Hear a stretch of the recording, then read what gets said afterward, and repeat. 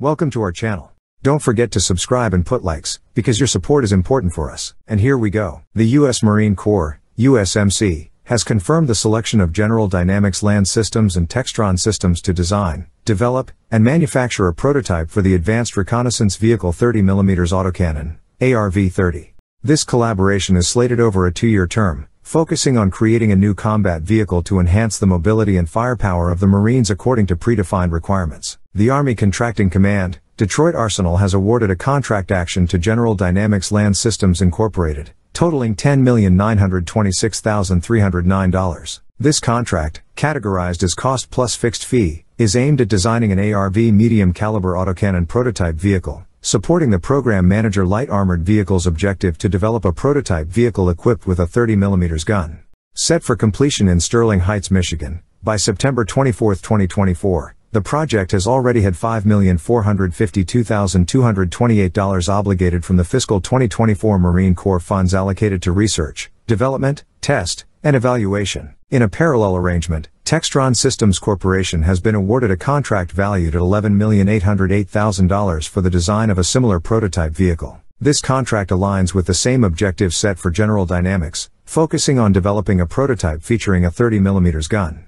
The work, expected to be conducted in Hunt Valley, Maryland, shares the completion date with the General Dynamics project, with $5,892,192 already obligated from the same Marine Corps fiscal 2024 funds. The ARV-30 aims to enhance the current capabilities of the USMC, aligning with the Marine Corps specifications for Force Design 2030. Development criteria for the ARV prioritize mobility, connectivity, transportability, defense, and firepower to address present and future threats. This vehicle is part of the Marine Corps' broader initiative to introduce a new family of vehicles supporting mobile reconnaissance missions and replacing the existing fleet of light armored vehicles, LAV-25, armed with a 25mm gun. In a May 2019 briefing, the Marine Corps outlined the operational capabilities required for the Advanced Reconnaissance Vehicle, ARV.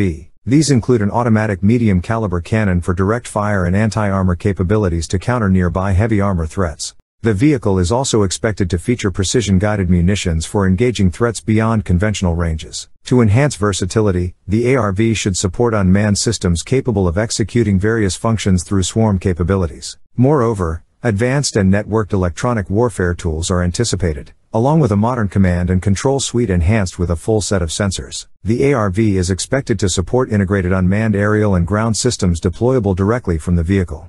Vehicle protection should encompass both active and passive measures to defend against diverse threats. Lastly, the ARV should maintain efficient mobility for cross-country travel, on-road performance, and operations from shore to shore. The initiative for the ARV, initially aimed at enhancing the operational capabilities of light armored reconnaissance, LAR, battalions, aligns with the broader missions of reconnaissance, surveillance, and security operations. These battalions are also responsible for executing offensive, defensive, and deceptive maneuvers to support the strategic objectives of the Marine Division. Steve Myers, Program Manager for Light Armored Vehicles, highlights that the ARV-30 aims to incorporate the turret and weapon system from the ACV-30, with the goal of improving troop capacity and payload efficiency while ensuring crew safety. This integration is anticipated to enhance the Marines' target engagement capabilities. That's all for now. See you later.